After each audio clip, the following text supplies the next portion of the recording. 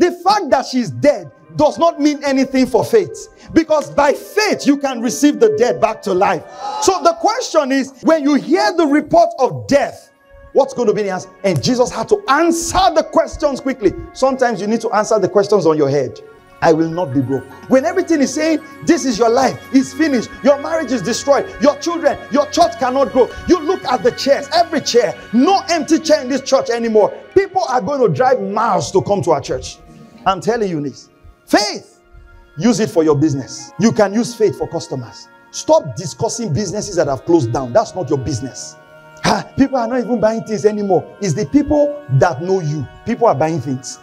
He says, stop saying death when you wish life. Jesus answered him and says, fear not, only believe, she shall be made whole.